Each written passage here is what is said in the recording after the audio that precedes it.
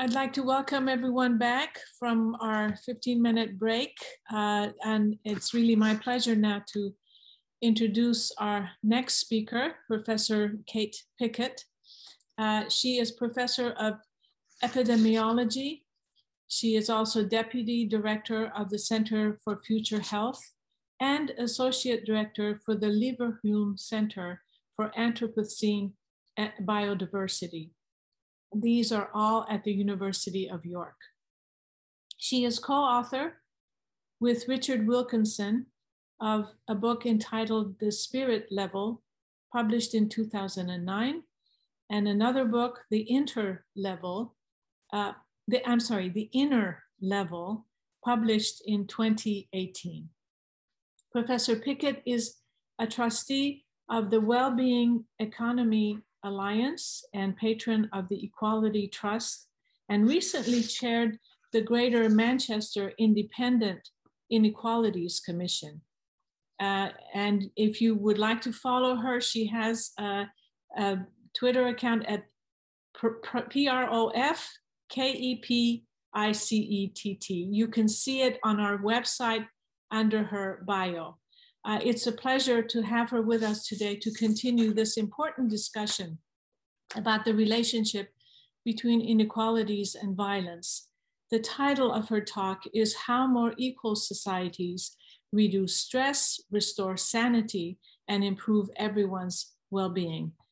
Professor Pickett, it is all yours. Thank you. Thank you so very much, Hoda. Thank you for inviting me and thank you for that introduction. And good morning, everybody. It's afternoon here in England. It's tea time, but I know it's morning for you. I'm going to share my screen. So let's see if we can. Okay, that looks like it's working to me.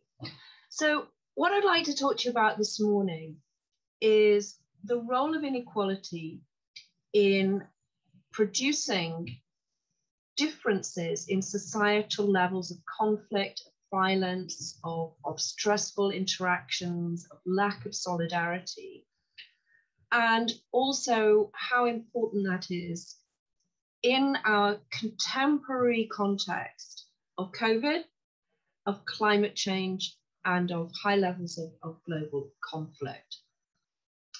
But I thought I'd start by thinking about our I'm sorry, I'm having trouble moving my slides along. There we go. I thought I would start by thinking about our evolutionary history, actually, and us as social animals closely related to our primate ancestors and cousins. We, like them, are highly attuned social animals. We care about our relationships with other members of our species very much, and our well-being is determined by our relationships with one another. And like our primate relations, we can be quite aggressive towards one another in our interpersonal relationships, or we can be each other's best source of comfort, security, support, emotional well-being. And just like our primate cousins, we can do both of those things switching from one to another on a daily basis. We can be conflict-ridden, we can be collegial, we can be fighting, we can be friendly. And we can switch between those strategies in a heartbeat if we need to. But also, our societies can exhibit more or less of those two different patterns of interacting.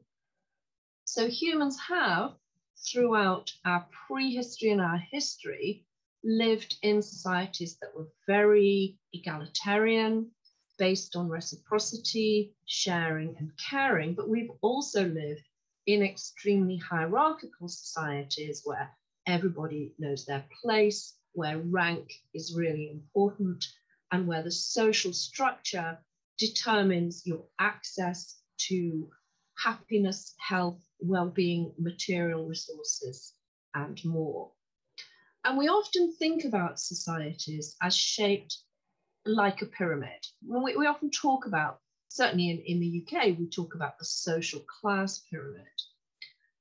We think about the people at the top as those having more income and more wealth, higher levels of education, higher levels of social class, and those at the bottom of the pyramid having less material resources, lower incomes, less assets, less wealth, lower levels of education, lower levels of social class.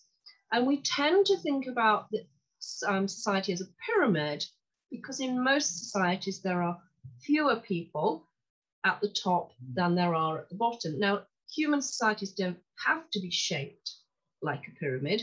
They could be shaped more like an onion with most people in the middle and fewer people at the top and fewer people again at the bottom.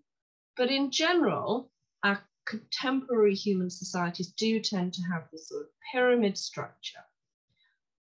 But they're not all as steep a pyramid as each other. So we have societies that are more egalitarian, where the social pyramid is flatter.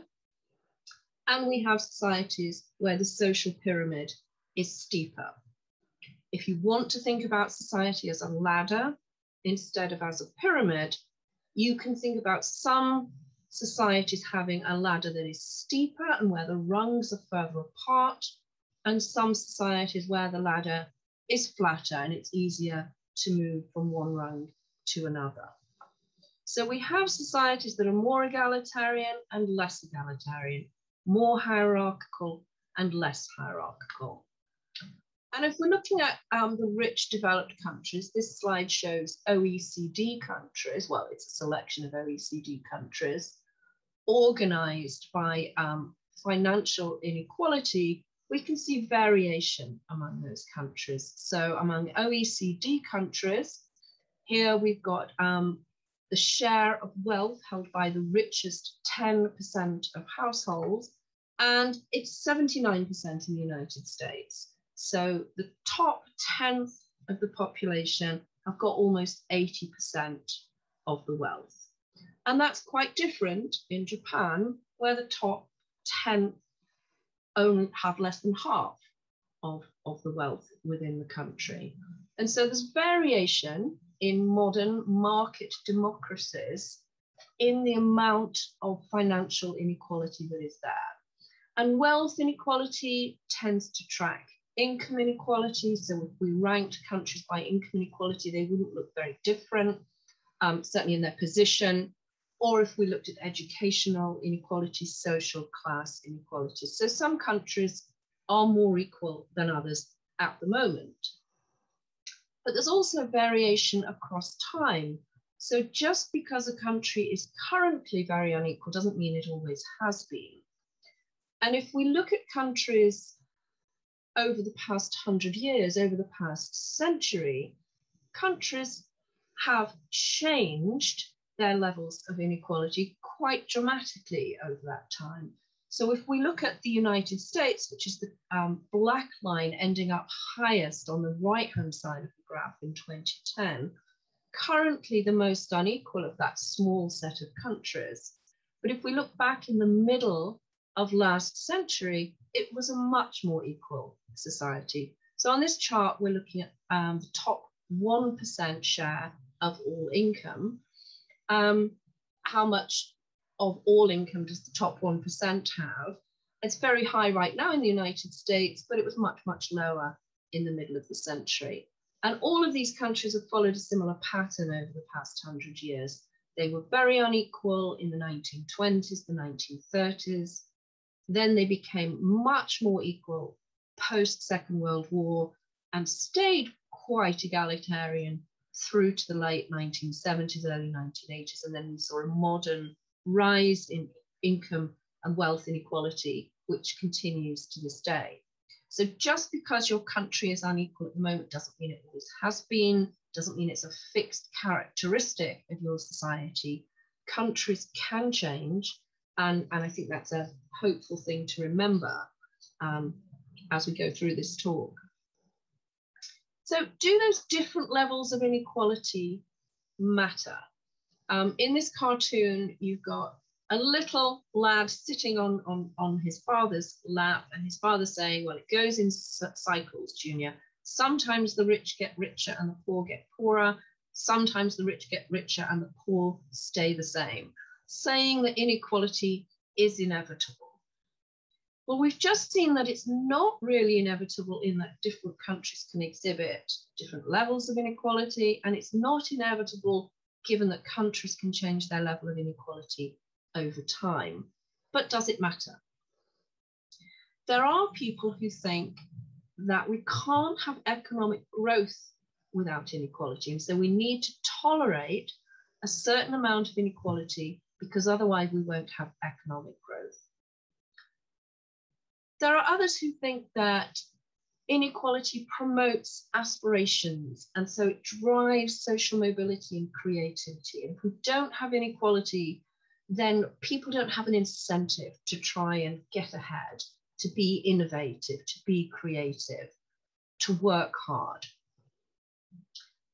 Others think inequality itself doesn't matter, it doesn't harm us, it's only poverty that matters. It matters if you don't have enough, but if you can get your society above a certain threshold and not too many poor people within it, then inequality doesn't really matter. And some people think it's inevitable, we have horrible human natures, we don't really need to think about tackling inequality because it will be completely impossible to do anything about it. So we've already sort of seen that our human nature isn't really inevitably one way or another. We are plastic, adaptive, flexible social animals. And so the way we organize our societies is up to us and is not dependent on a fixed human nature. Let's take those other two first. Can we have economic growth without inequality? And does it actually mean that we get more social mobility? In fact, there's no correlation at all between income redistribution and growth. These are data from the World Bank, and there are lots of studies now that show you don't have to have inequality to have economic growth. Whether you want economic growth is a different argument in our era of climate emergency, but you certainly don't have to have income inequality to create economic growth. And in fact, the International Monetary Fund say that high levels of inequality hamper economic growth and they hamper poverty reduction. So there's no reason to tolerate high levels of inequality for an economic growth reason. And there are lots of studies now, this one from PORAC, using World Bank data, showing that in fact there is less social mobility in countries with bigger income differences. So less social mobility in more unequal societies and more chance of transcending your class of origin in more equal societies. And incidentally, lots of new studies showing that you get more innovation in more egalitarian societies as well, if we look at that by measuring patents per capita as a measure of innovation. So as inequality is not harming social mobility, quite the opposite. Inequality is not harming economic growth, quite the opposite. We don't have a fixed human nature that requires a particular level of inequality. So is it harmful? That's the sort of remaining question. And in fact, it's very broadly harmful.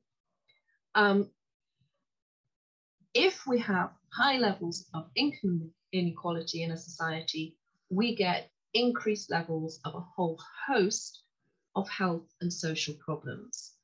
It's so widespread that I could probably spend 2 hours showing you chart after chart after chart of associations between income inequality and different kinds of problems in lots of different settings, but we'll just look at a few. This is our index of health and social problems that we created, gosh, over 10 years ago now. It's an index of health problems, including life expectancy, infant mortality, mental health, and obesity, but it also includes social aspects of a society like levels of trust, levels of violence, levels of imprisonment, and levels of teenage birth rates, and levels of education, and levels of social mobility.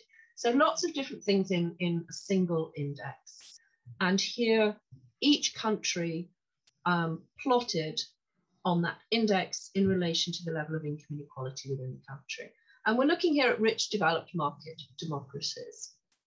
So in this chart, the USA is the most unequal of that set of countries and has the highest level of health and social problems.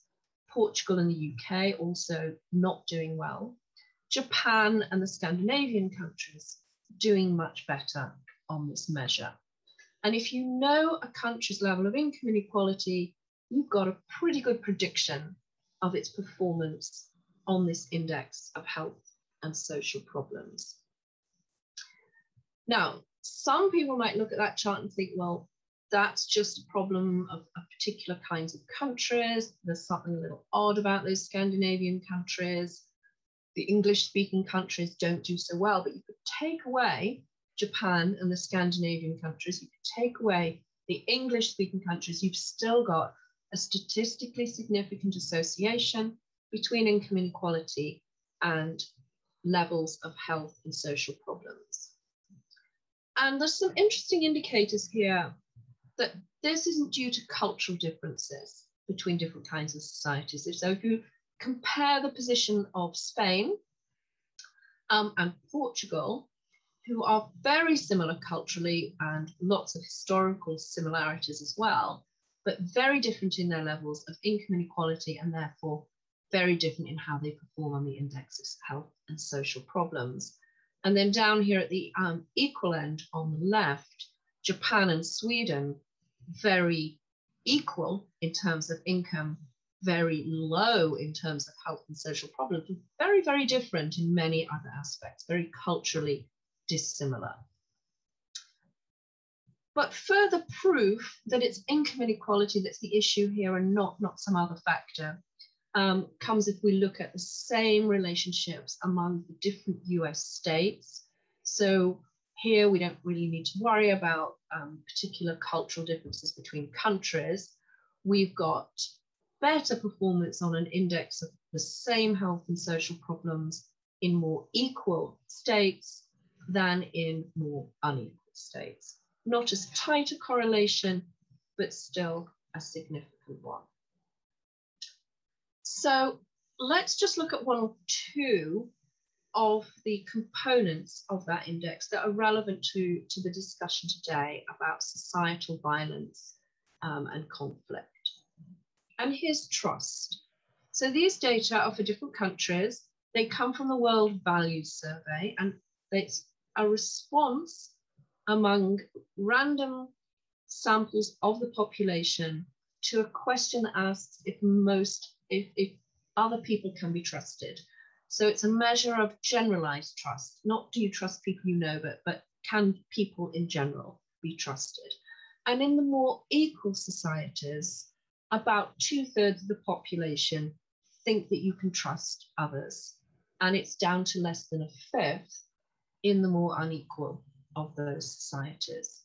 And very similar pattern if we look at the US states. In the more equal ones, again, about 2/3 of the population think that other people can be trusted. These are data from the General Social Survey, and it's down to 1/3 or less in the more unequal of those states. And we think that generalized trust, which is part of what people think of as social capital, is a really important indicator of what relationships are like between people in a society. So remember, we've got that human capacity to be each other's best source of support, friendship, and collegiality, or we can be competitive, aggressive, out for ourselves. And this measure of trust is a really good indicator, I suppose, of the social temperature of a society, of what it feels like to live in different places. You know, if you are a woman walking home alone in a state or a society with high levels of trust? How does that feel compared to walking home alone in the dark in a society where few people trust one another? These measures are reflecting, I think, that lived experience of relationships among people, what it's like on the school playground, levels of bullying, what it's like for young men to walk past other groups of young men on the street, what it's like in public spaces, in parks, on public transport, in the workplace, how people interact with one another. And when levels of trust decline in a society, that seems to have spilling over consequences for a whole range of other things.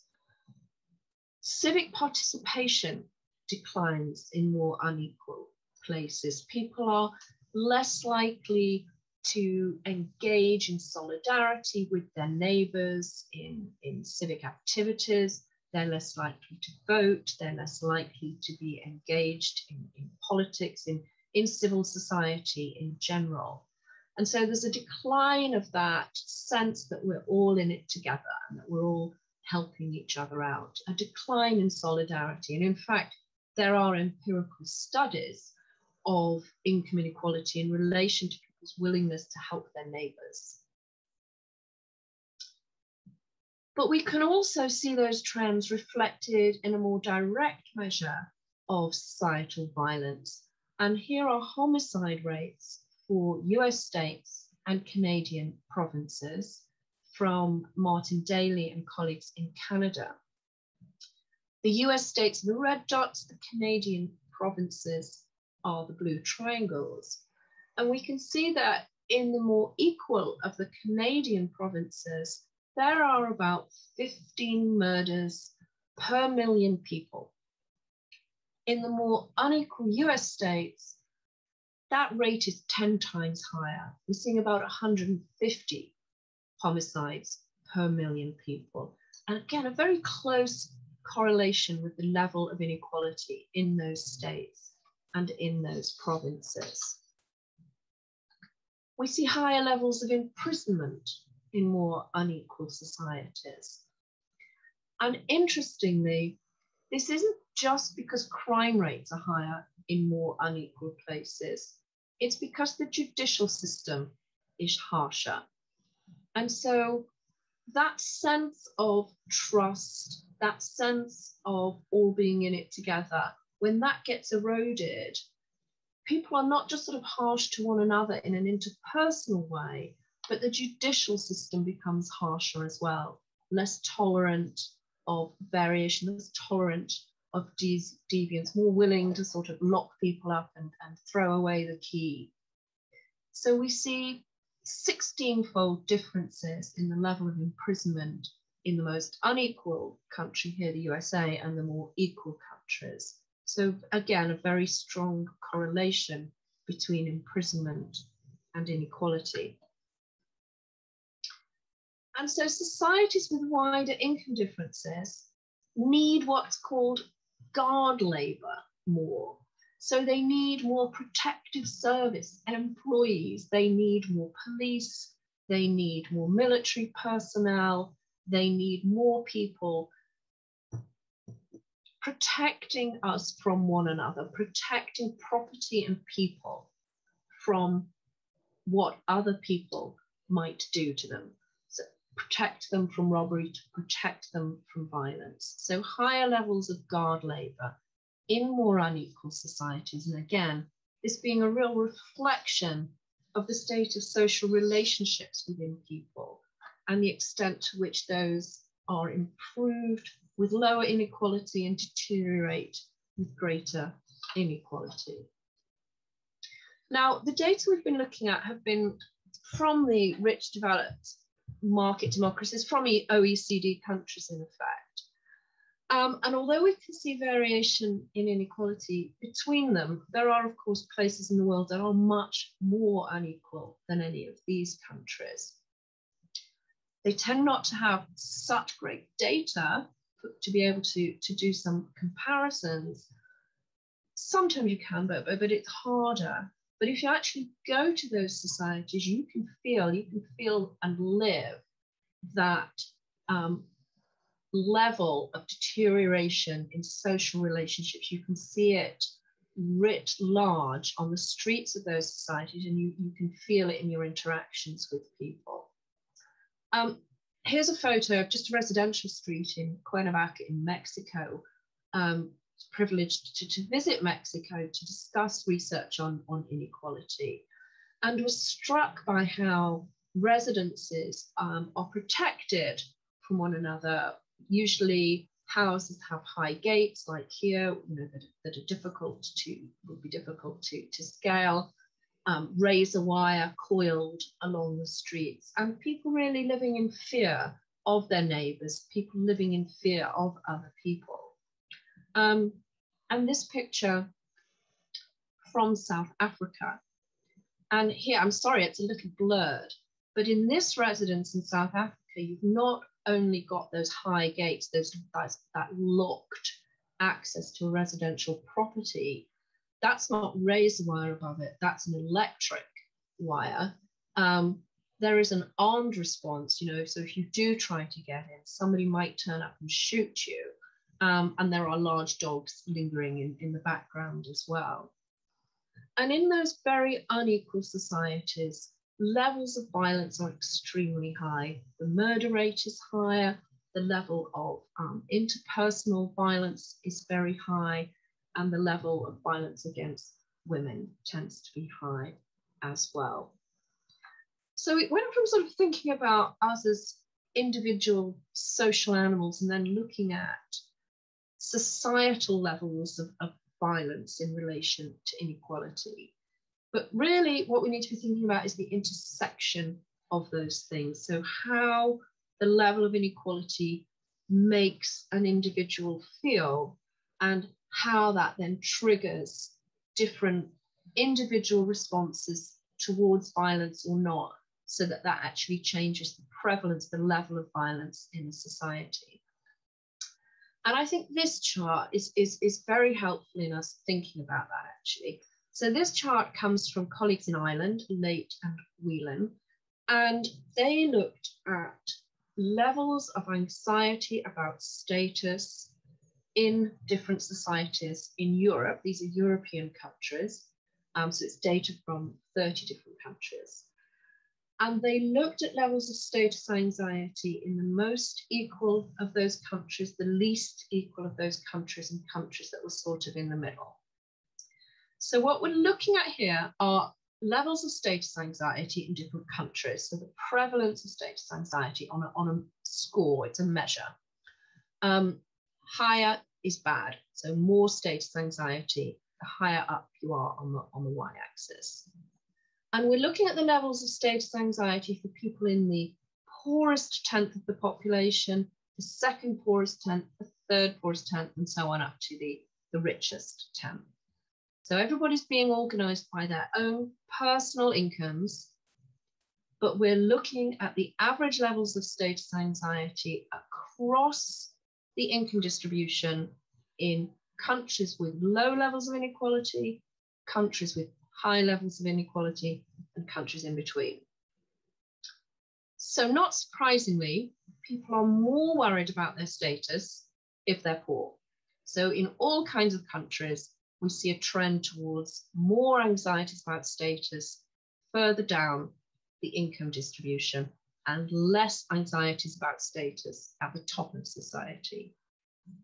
But the gap between the high inequality countries and the low inequality countries is present right across the income distribution. So even if you're poor, very poor, in the poorest tenth of the population, you're less likely to be anxious about your status in a low inequality country compared to a high inequality country.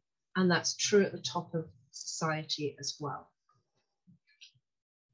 And it is when our status is threatened by other people, and when we feel disrespected, put down, looked down upon, that is the most common trigger to violence. And we know that from studies from prison psychiatrists. We know that from studies of people who've been incarcerated, people who report on why they were violent, that it's when they feel disrespected, when they feel their status is threatened, when they feel they have no status in society, that we start to see triggers to violence.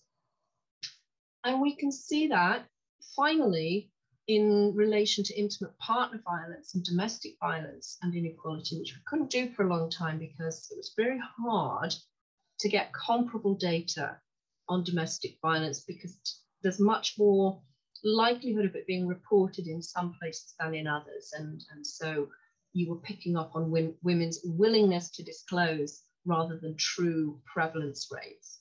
But we finally got some data from different countries in Latin America that are culturally fairly similar, and the data had all been collected in the same method. And you can see a relationship there, a statistically significant tendency for more intimate partner violence among the more unequal of Latin American countries. So as countries become more unequal, people worried more about their status, are more likely to react with violence to any threats to that status.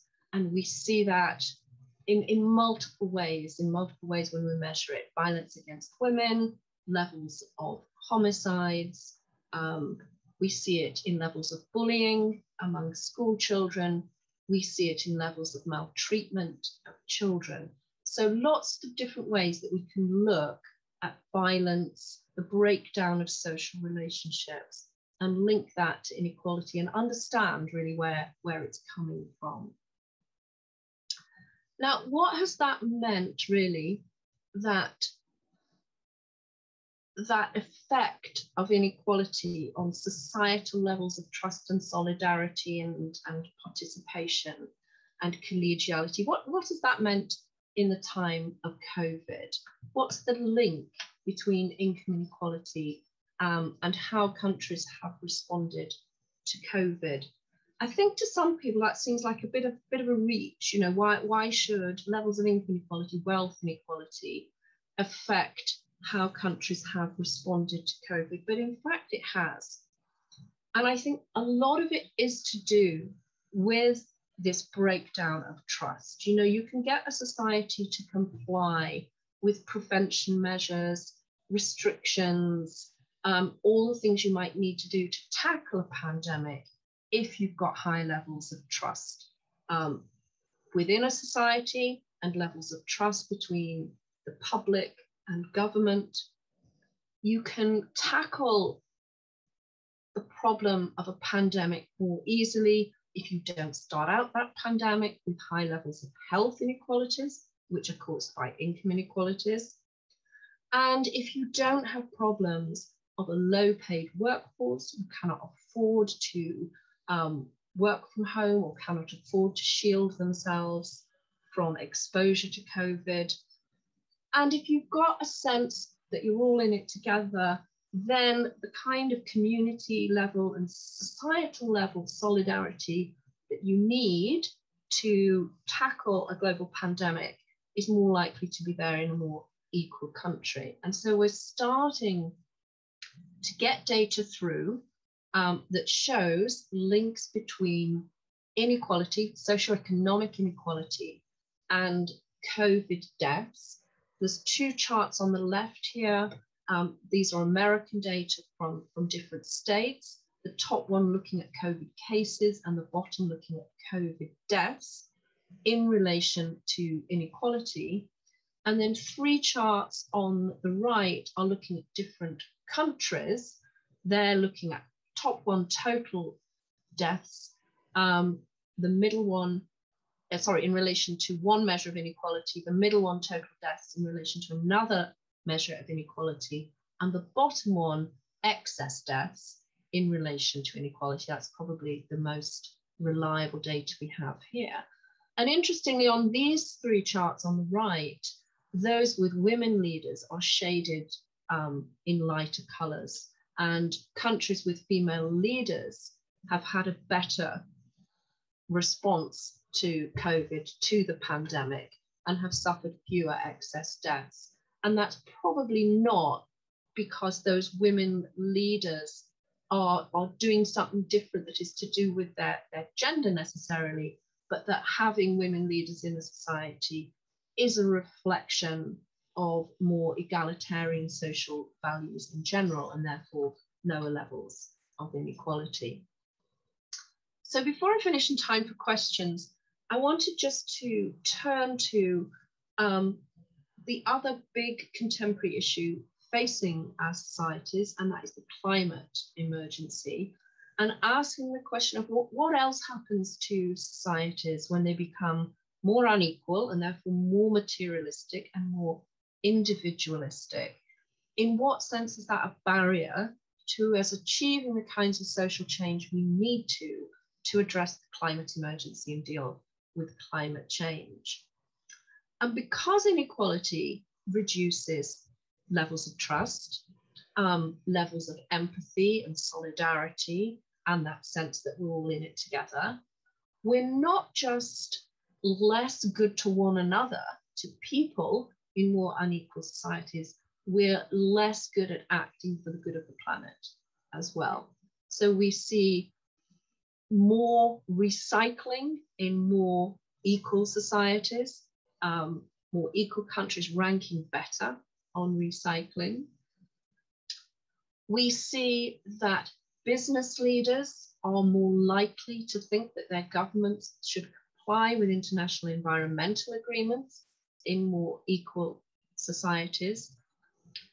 We see that carbon emissions per $100 of income per capita are higher in more unequal societies.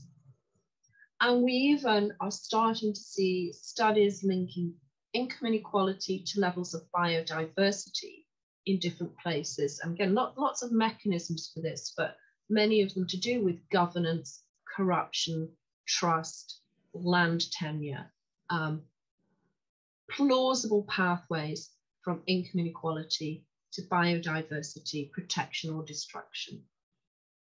So if we want to create a safe and just space for humanity, and this is Kate Raworth's donut economics, the sustainable and desirable donut, where we have a safe and just space for humanity, that means we're living within our environmental boundaries, our planetary boundaries, but that we have strong social foundations, social equity, gender equity, health, etc.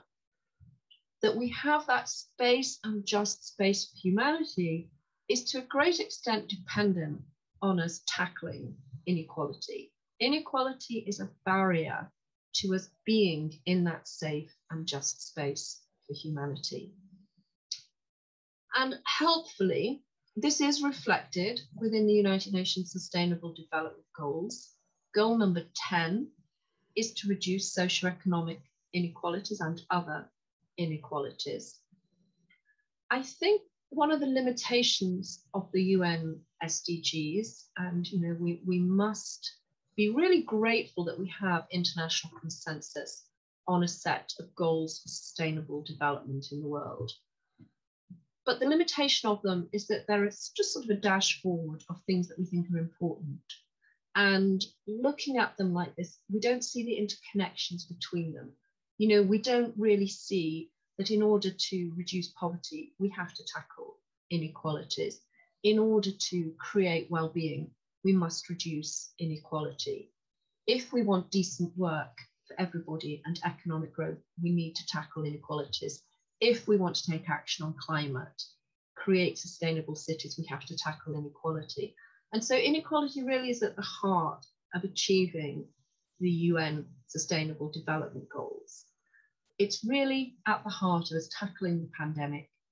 It's really at the heart of us understanding how to reduce conflict within and between societies. And so it's really central to all of the good we would wish to do for people and the planet.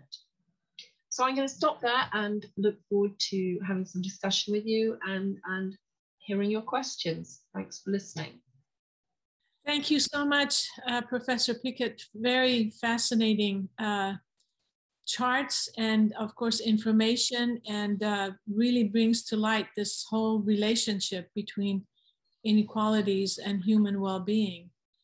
We have one question. I invite the audience to please use the Q&A function to ask your questions. This is the time to do so.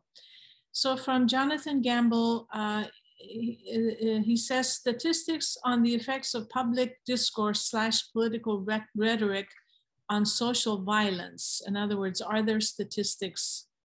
I'm assuming that's what he's asking on these.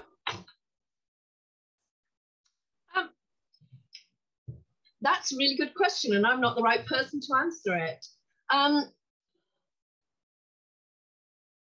There are certainly studies of right-wing politics, populism, and inequality. So we certainly see greater sort of political divisiveness and tendency for populist voting for right-wing populists, actually, in relation to inequality. But I don't know about rhetoric. But I'm an epidemiologist and not a political scientist, and I wonder if there are data out there. So if anybody in the audience knows an answer to that, I'd be really interested.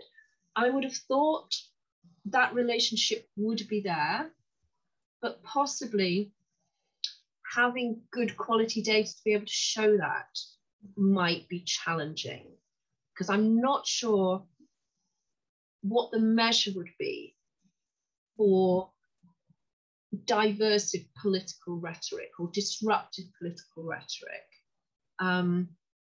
So if anybody else would like to chip in on that, I'd be really interested. All right. Kate, do you want to read the next one? Sure. So the next question is from Selvi Zambihi. To what extent can some of these differences in well-being be attributed to prevalence and degree of poverty in higher inequality countries? Can an argument be made that the wealthy also suffer some of the other impacts of inequality in the way that you illustrated with status anxiety? Yes, is the short answer. So clearly, poverty is strongly related to health. And so some of the health inequalities that we see between different societies and within societies is due to poverty. But almost every single health outcome that we might look at has what we call a social gradient. So it's not just that it suddenly becomes more common amongst the poor.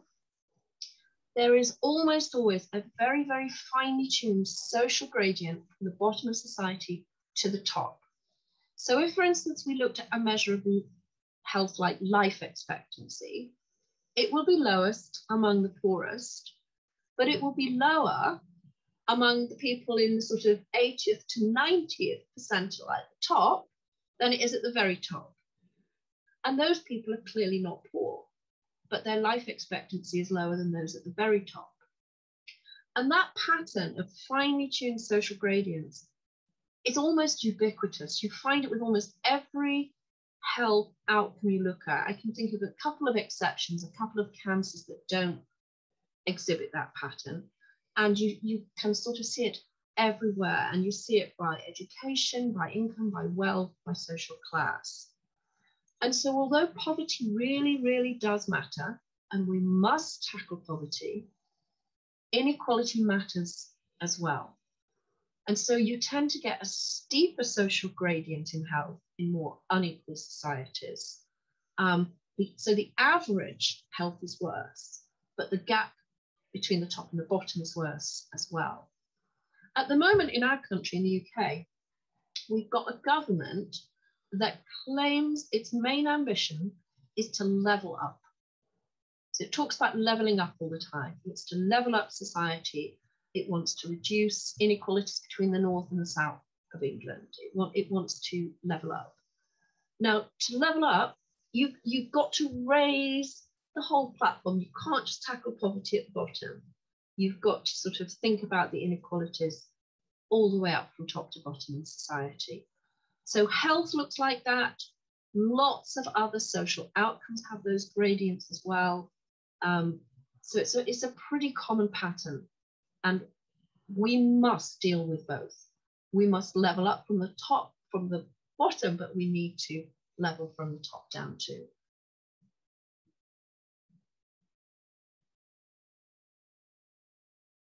Next question. Next question is from Lester Andrist. What's your view on who addresses this problem? Is inequality a problem that must be addressed by governments rather than wealthy philanthropists? I think it's such an important problem. It needs to be tackled by everybody at every level. And that's not just sort of a facetious, easy answer. We need different solutions at different scales. So a lot of the inequality in the world, we need international action on it. We need international action on tax havens and the ability of the super wealthy to be corrupt and to not pay their taxes and to squirrel away their wealth. That needs international agreement. And we need international goal setting around poverty, like we have with the UN Sustainable Development Goals. So there's certain things that really need to happen by countries cooperating with one another. Then there's a lot that must be done at national level. So if you think about tackling inequalities of income and wealth, you can really do it in two ways. You can either allow income inequalities to be there and then redistribute money through taxes and benefits, do a lot of redistribution. Or you can do what in my country is called pre-distribution, which is to try and narrow the income differences to start with before tax. But any solution that's going to require fiscal changes, tax changes, then you're going to need your national government engaged in doing that. Taxing business, taxing the wealthy, giving tax breaks to the poor, doing that kind of redistribution, having a strong social security net so that those who cannot work for whatever reason are also supported. That tends to be, something that you need at a national level. But the trouble with those sorts of solutions is that as soon as you get a change of government, you get a change of tax regime. And I'm sure we've all seen that throughout our lifetimes. New government comes in, new tax regime, you thought you were doing all right, and all of a sudden it's been reversed. And so some of the solutions that are about reducing income differences before tax feel more stable, really. If you're trying to create cultures in the workplace, in institutions that reduce income differences at source, those feel more stable, more part of changing the culture. So if we decide that within companies, we shouldn't have bosses who earn huge, huge, huge amounts and then workers who cannot really afford a decent standard of living, and we decide we're not going to sort of tolerate that within our institution and we'll lower those things, that's changing the culture of work, really, and it's changing the culture of how salaries are set. And that's not subject to the vagaries of a change in national government. So everything that we can do around improving democracy within places where wages are set, so democracy at work, democracy within institutions, employee representation on company boards, trade unions and mutuals, cooperatives, different ways of doing business, all of that tends to reduce income differences to start with. And then that feels more stable and less subject to political whim and changes. But then, of course, we all have local government that has different power, different remit to do different things. So local government can be a good example locally of paying living wage and reducing income differences, requiring that companies with whom they interact do the same thing. So you can get a lot of change at local government level. You can get change within institutions. But I actually think as well, on an interpersonal level, we all really need to think about what does egalitarianism mean? What does equality mean? You know, we're all quite happy to, I think about equality before the law. But what does equality as a human being mean? How do we make sure that we interact with one another with respect, that we value each other, and that we ourselves are not part of those structures and hierarchies that keep some people down and prevent them flourishing and treat them with less respect than they deserve? So I think it goes all the way from the individual, within families, within communities, institutions, up through all the different levels of government to the international kind of cooperation. And we need action at all of those levels to tackle this really entrenched and difficult problem. Thank you. So the next question is from Wanjiku Kagira. Could you give examples of best practices where income inequality has been tackled effectively and how that could be replicated in other places? Oh, that's so hard because look, most places are getting worse, not better. If we look historically, and you know, I showed you that chart really early on where the United States became a lot more equal in the middle of the last century. Lots of other countries did too. We do have historical examples of when governments decided that they were going to focus on egalitarian policies, that they were going to tax wealth and income progressively, that they were going to give workers rights, give women rights. Civil rights movement part of that too. So we have examples where countries have managed to reduce their income inequality substantially in the past. We don't have that many countries going in the right direction currently, and it can be really unstable. So Brazil, for quite some time, was becoming a lot more equal, had policies around supporting families that were really helping to reduce inequalities. But that's been completely reversed under its current political leadership, and Brazil is a country that's becoming a lot more unequal again. At the same time that the United States was becoming more unequal, Japan was becoming more equal. And a lot of that was because the United States imposed various things on Japan after the Second World War, which helped it to become a more egalitarian place, even though at the same time it wasn't doing it for itself. Often countries and societies have become more equal in the face of external threat. So countries in the face of external threat have realized that to get their populations on board, that they need to create a more egalitarian society and a sense of us all being in it together. So during the world wars, we saw countries become deliberately more equal. And I wonder if actually, if we get serious about tackling climate change, our governments will realize that to do that, they have to have us on board. They have to create more equal societies where we do have a sense of being in it together for us to accept the societal changes that we'll need to make to tackle climate change. There are loads of good case studies from smaller places or countries that are doing one thing right. There's nowhere that's doing everything in a really positive way all the time, but there are some governments now that have joined something called the Wellbeing Government Alliance. Scotland, Wales, Iceland, New Zealand, Finland, who are all committed to pursuing well-being rather than economic growth.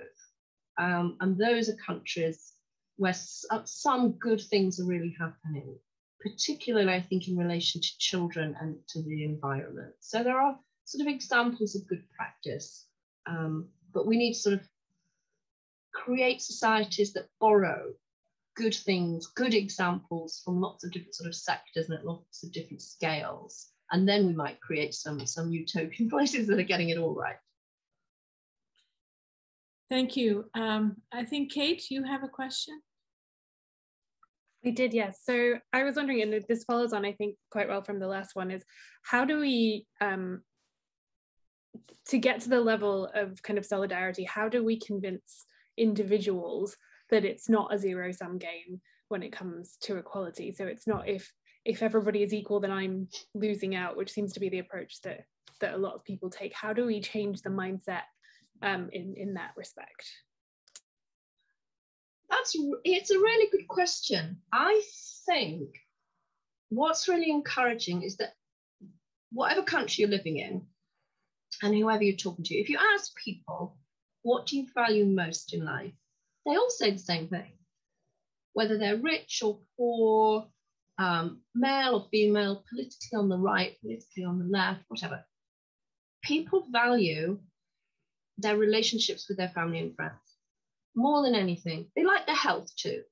But really what makes them happy is their connections with one another. And I think if you can show that that gets undermined in individualistic, striving, competitive societies, then that can be helpful, I think. But in a way, we don't need to convince everybody. We just need to convince the policymakers. Because if we change society, then people will feel different and they will feel better and they will feel those benefits. They will live longer, they will be happier, they will be more connected to one another. And so in a way, that's the best way to convince people. I think we don't have any more questions, but if I can follow up on what you just said. So how do we, I'm thinking as you're speaking, there are smart people in government, in NGOs, in policymakers. I mean, people are aware. And as you've shown us, the sustainability of what you are speaking about today is just not good. It's not a sustainable model. I'm just wondering, is it going to take a huge crisis to wake us up, or what in your opinion needs to happen? We had a really big crisis, didn't we? We had a huge financial crisis. And I think a lot of us at that point thought, oh, everything will change. That was proof that the neoliberal model was wrong. It wasn't going to give us trickle-down benefits. It wasn't going to improve life for the vast majority of people. We need to fix it. It's caused damage. We need to do things differently. And then we didn't do it. And then with COVID, I'm hearing a lot of those same conversations. This is the moment at which things must change. We need to build back better, bounce back better. We need to take this crisis and learn its lessons. I'm really hoping that we will. And of course, with the COP coming up in November in Glasgow, yet again, another moment where the world will be reflecting on what needs to change. Yeah, I hope we can start drawing the dots.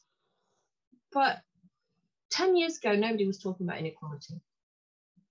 People did not understand the damage that it did. They understood about poverty, but they didn't understand about inequality. They do now. There's a lot of rhetoric about needing to tackle it. That's the next step. So we've had sort of step 1 and 2, knowledge, talk. Maybe action will be the next thing. Thank you very much. I think, Kate, there's a last question. Yes, so the final question is, how could we use the 3 protagonists of change, individual, institutions, and community, to fight inequality?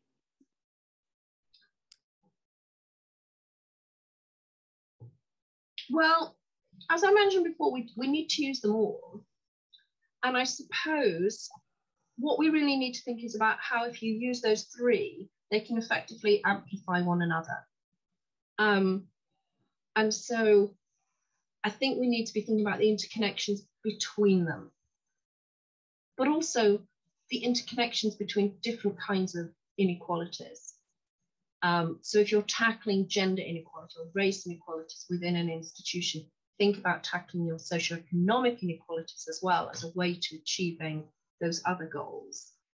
And if you're an institution, how can you actually act to reduce inequalities within your community, and how communities can shape the institutions that are within them by demanding change.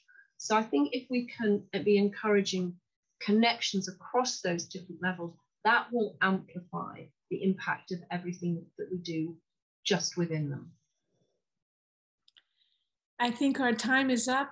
Professor Pickett, I'd like to thank you for a very important presentation today. You've really given us much to think about and some very good data that really give us a better understanding of what is happening around this world. We appreciate your taking the time to be with us today, and we wish you all the best. Thank you. Thank you very much. Thank you for inviting me, and thank you all for listening. A pleasure. And for our viewers, we are now going to take a break for an hour and 15 minutes. And we will return at, I'm talking about Eastern Daylight Time. We will return at 1 p.m.